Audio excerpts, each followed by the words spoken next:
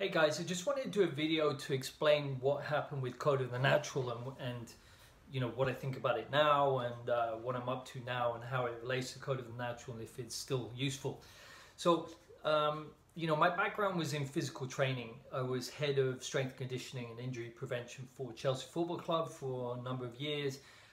You know, I worked with I was a player consultant for Barcelona Football Club, English National Ballet School. I still work with athletes now, so I have you know, a bit of experience of working with athletes, and that was my background. And when I was at Chelsea, I've explained this story before, I was very interested in my own development, my own internal journey, and I started it when I was about 28, you know, studying Reiki and metaphysics and you know, psychology, and trying to work out my own problems, right? Which is why most people go into things, right? They want to work out their own pain. So I had a lot of pain, and I wanted to know why I had so much physical pain. So that was very interesting to me. But then I started to realize that there was a mental, emotional component to that, and that was my journey. And I've got more and more interested in it. And when I was at Chelsea, I was just thinking about this the other day. I was doing a lot of like zone exercises, pull check zone exercises. In fact, pull check really opened my eyes up to how the mind and the spirit affects the body. So I was doing, you know, exercises to promote like parasympathetic nervous system. When players were overtraining, I was trying to get them to work in instead of working out. I was working on chakras. I was into everything, and really the environment wasn't very open to that, to say the least. So I was kind of hidden. And I remember when I had this world-class player, and I was doing a postural analysis of all the players, which I studied in France, in Paris, posturology. And what I was doing was I'd get two very precise scales and get the player to stand on them with a plumb line and lines in the background, take photographs, and then I would analyze different proprioceptive feeders into the body to see if there was something wrong. So looking at their eyes, their teeth, leg length, skin, proprioceptors or receptors, eyes, see if there was faulty. And I was doing this with the players, and I always look for like how their senses perceived their external environment, see if there was any faulty information coming in, which was making the body twist or tilt, which is what it does. And as I had all the medical team around me, and as I was asking these questions, I said, I just thought, oh, I wonder how the mind affects his weight shift, because he was like 8 kilos heavier on one leg, which is massive weight shift. And you know, the podiatrist inputted to me like, you know, it could be a short leg, it could have been, but I wanted to see. So I asked him something along the lines of, what's the best sex you've ever had? I think the question was, you know, this is football.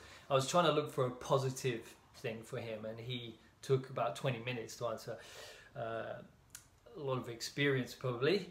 And then he went, oh yeah, this girl, and he didn't know what I was doing. I was looking at the scales. So he was 8 kilos heavier, and the moment he was kind of going dig, dig, dig, dig, looking for the memory. The moment he locked onto the one memory, he balanced out perfectly on the scales, and my jaw dropped. I was like, I couldn't believe it. I looked at everyone else. No one saw it. No one got it, and I just realized that was like one of those aha moments in my life. And then I said, oh, what's the worst day of your life, or the saddest day of your life? And again, he quickly found that, and you could feel his whole body just drop, you know, the energy inside, and he went even further out of balance.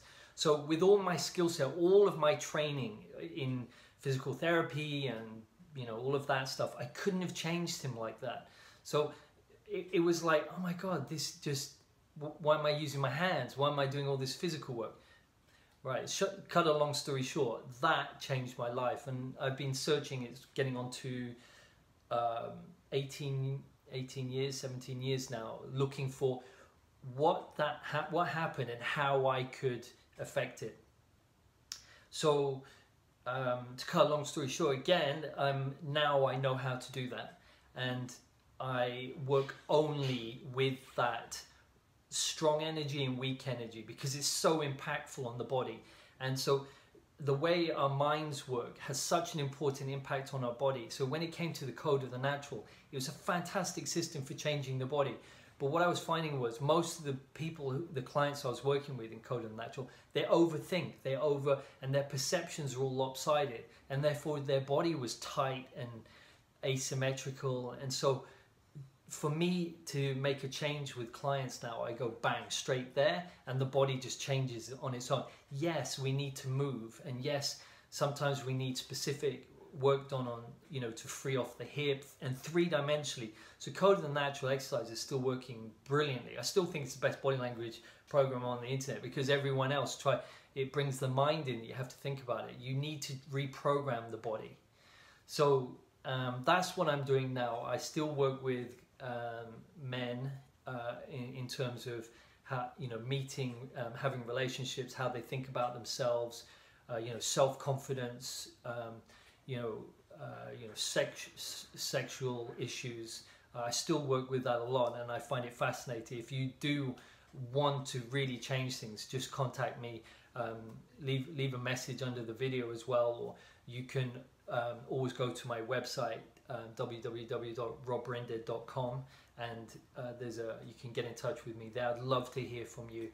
So I have fond memories of Code of the Natural. It's just I had to move on from it, and I love what I do. This is all I do now, is work with this absolutely fascinating coding, binary coding of energy in the body. It will one day will be common knowledge, but at the moment it sounds really crazy and woo-woo, but I get amazing results, and so I can't not do it. So I left that fantastic career and job working, you know, as a physical guy to work more in the mind and energy work, but I couldn't go back. It's just too amazing. So love to hear your comments, love to know what you're up to, what your challenges are, and if you enjoyed the video, please like and subscribe to my channel. I'd really appreciate it.